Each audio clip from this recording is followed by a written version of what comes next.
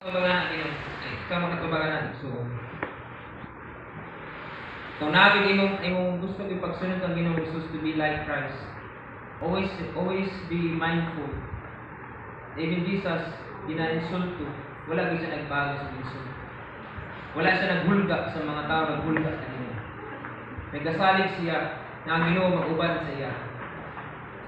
How do people usually react when they suffer physically or emotional attacks to their person? How should we respond? Most people will fight back or threaten to fight back. They will demand justice. They will want revenge. Even Jesus, pangutasan siya ni Pontius Pilate. Unsa man imong kasulti ani? Nanay na nagkuhan sa imuha na iglansang na ka. Wala ka pa Jesus.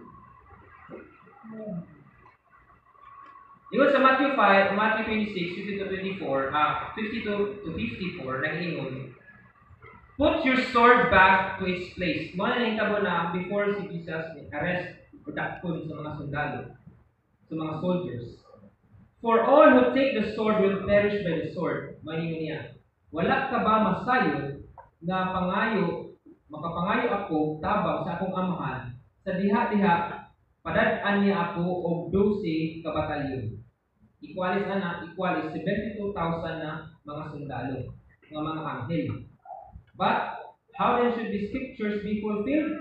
Then it must be so. Kaya sa Diyos padalon magtawag sa mga anghel na mga sundalo para protektahan siya. Pero wala ginagibuhat para ma-fulfill lang yun ang propesiya sa iyang kinabuhi. Sa Acts 8:32, ingon pa dito, like sheep, he was led to slaughter, like a lamb before its shearer is silent. So he opened not his mouth. We all know that Jesus is the Lamb of God na bayad sa itong mga sala.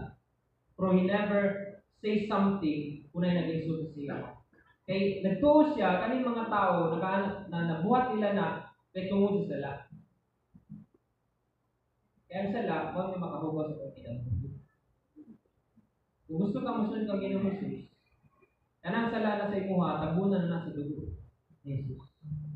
Na di na ka gusto mong pakasala, gusto ko masunod kang Ginoong Hesus. So some people will say, Ginoo man na siya, ka-endure man na siya, ako tao raman ko. I would expect na mabuhat ko na ako nasama kang Ginoong Hesus. We all know Jesus Christ is God-man, 100% God and man. However, He also suffered from hunger, thirst, pain, just like us. Gusto ni God, di man ko Diyos, Pastor. Di, Ginoo man na siya. Ako tao raman ko, masakitan ko. Pero si Ginoong Hesus, isulti sa Bible na hinahimo siyang tao. Nasakitan siya, ginsulto siya, gigutom po. Sama sa to, gigutom ang buta. Pero gigutom ang ikuta sa ito. Yan, nagkorok-korok. Nga maniyot taon niya. Maniyot ta. Sige nung Hesus na-feel po niya ang kagutom. Example, sa wilderness, 40 days dito way kahon. Kaya niyo na, 40 days way kahon, gigutom na ka. Kita gani, 1 meal lang, skip 1 meal, hindi makaya, malipong na gani. Na-try po na ni Ginoong Hesus. Sama po na siya sa tao. Dili kita makaingon na Diyos siya, na dili makabati sa itong gibati. Maka-feel gihapon siya sama sa itong gibati. On the night before he was arrested in the Garden of Gethsemane, iyang gisulti dito during his prayer, my soul is very sorrowful, even to death. Remain here and watch with me. And going a little farther, he fell on his face and prayed, saying, Father, if it is possible, let this cup pass from me. Nevertheless, not I will, but as you will be done. Ang katayuan ang purpose ni Ginoong Hesus nasa sa kalibutan is to obey His Father. He chose to obey His Father. He chose to love us. He wants us to know His Father. Kung musunod, magudol ta kang Ginoong Hesus, makailag ka siyang amahan. Pero tungod sa sala, nabutahan ta, na dili ta makailag kang Ginoong Hesus. Dahil padulong sa amahan. Mo nang sa dito sa cross na gisulti ni Ginoong Hesus, amahan pasayloa sila. Tungod kay wala sila masayod sila ginabuhat. Aware ba ka sa imong ginasulti sa isa ka tao? Or tungod sa imong kalago pasulti nimo? Kaya if you walk in the Spirit, ang imong pagpanulti, filtered na. Sa dili na Kristohanon, kaya imong kinabuhi sama kang Kristo, magkinabuhi sama sa iya. Imong pagpanulti, filtered dito. Kung wala kay encounter sa Giyon yan na adlaw, kalimut ka na ikaw Kristiyano na ikaw. Nakasulti na nung pagsayop sa imong kauban, nakapasakit na noon ka na dili ikaw Kristiyano. Nakabalo siya na ikaw Kristohanon, nagasimba ka Domingo. Pag mo panulti sa iyang mabili ka may na Kristiyano. Sakit ba? Ay, Kristiyano. Bakit lang pinapanulti? Mabili lang yung Kristohanon. Pero yung na yung Ginoong Hesus, sa tanan, gibuhat sa mga tao sa iya, amahan, pasayloa sila. Tungod kay wala sila masayod sila dito. We need to be always aware sa itong ginabuhat. We always walk in the Spirit. Not the spirit of lust na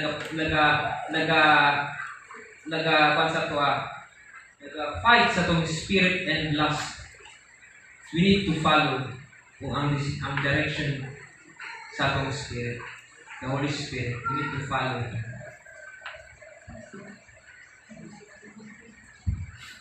Magsalig.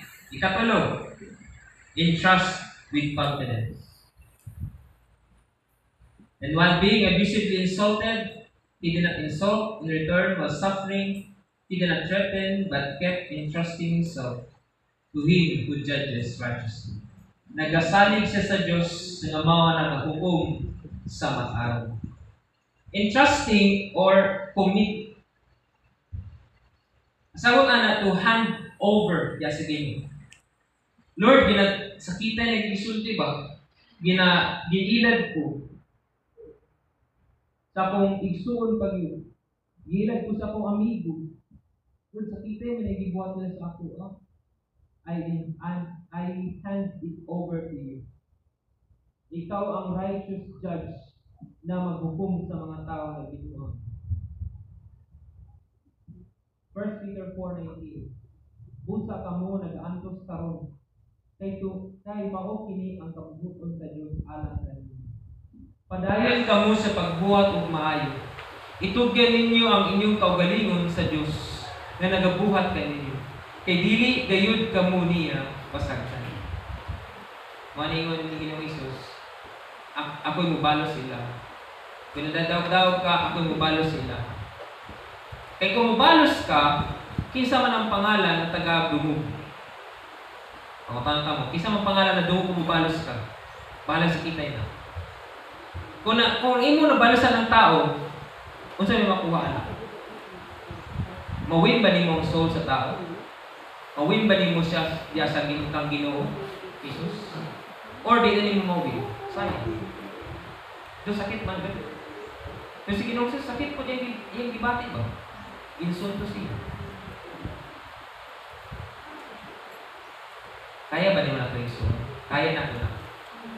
Una, nothing is impossible with God. Sa tao, posible, impossible. Kaya Ginoong Jesus, nothing is impossible. Committed himself is an imperfect tense. Hand over, continually, ginapadayon niya. Every insult, abusive word, gidapay siya, o gibunalan, sa isod ni Ginoong Jesus, Father, I'm committing that to you. Muna yung balik ko na ko, ingon ni Luke, ingon ni Ginoong Jesus, dito sa cross, amahan, itugay ko kanimo ang akong espiritu, kumana, diyan itong naguntog ang iyang ginhawa. If you do this, you will very bitter person. Kung dili ka magpasaylo sa imong gibuhat, sa imong mahimo kang bitter na tao. Kasi bitter tao din. Tapos yung bitter, no? Loving person mo matanan. Loving person. Ikaw pa, paid unconditionally. Paid unconditionally. He himself brought our sins in his body up to the cross so that we might die to sin and live for righteousness. By his wounds you were healed. Dili na, katong gibuhat sa mga tao sa imuha, huna-una gibayra na. By his wounds you were healed. Tanan gibuhat sa mga tao sa imuha, gibayra na. He paid it unconditionally. Gayud, niangkon sa atong mga sala, diha gilangsam dito sa krus. Diba, he bore our sin in his body. Idala dito sa krus. Kung kita naggusto magsunod ang Ginoong Hesus, kung sa may ma-encounter nato diya sa itong kinabuhi, muna na gilangsam na sa Diyos, iyon na lang i-conquer tanan mga sin. Love covers multitude of sin. Pinagi siyang gugma, gibayran niya unconditionally. Kita conditional na tao, pero si Ginoong Hesus unconditional. Mo na ang tinuod na gugma sa Diyos. What is true love? Unconditional commitment towards imperfect people. To seek the highest good, which often requires sacrifice, resulting in God's glory. Mo kining tulo ng gugma sa Dios. Ikaw ug ako makaangkon og kinabuhi. Usa ang tao makaangkon og kinabuhi, ang makailasin mo na ikaw Kristohanon, kung ikaw mobalos pud sila gibuhat. Instead mahimo tang asin suga sila, sakit man ang pastor. Kung gusto ko, ikaw kong himayaon. It's easy to say, to forgive. Pero naana ka sa streets, it's hard na buhaton. Tama ba? Ako pasaylo sa uban, lisod kay buhaton.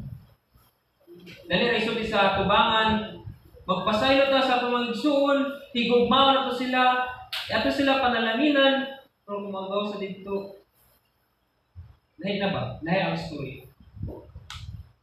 Kung sa Ginoong Hesus, kamahal pa sa iyo aso. Tungod wala sila masayo, sila dito. Grabe ang gibuhat ni Ginoong Hesus sa imo sa ako. Maningon sa ni Pablo, apan si Kristo namatay, alang ka nato. Bisan pa ug makasala kita. Sa ingon ini nga pamaagi, ipakita sa Dios ang iyang paggugma. He paid unconditionally. Mao kini ipakita sa Dios ang iyang dakong gugma sa ato. Kung dili ka ni gugma out of duty ka lang ni, ay dali ra maluya si Ginoong Hesus. Sa pagbitbit niya sa cross, padulong sa Calvary, ginahuna niya ang ikaw ug ako. Despite sa mga insulto na iyang nadungog, gitadyakan siya, giluwa-luwaan siya, ang ginahuna na ikaw ma-set free sa imong mga sala. Kaya dili siya gusto na ikaw magpabilin sa pagpakasala. Iyang gibuntog ang imong mga sala, pinaagi siyang dugo diya sa cross. Maning sa Luke 6, but you are listening, I say, love your enemies. Do good to those who hate you. Bless those who curse you. Pray those who mistreat you.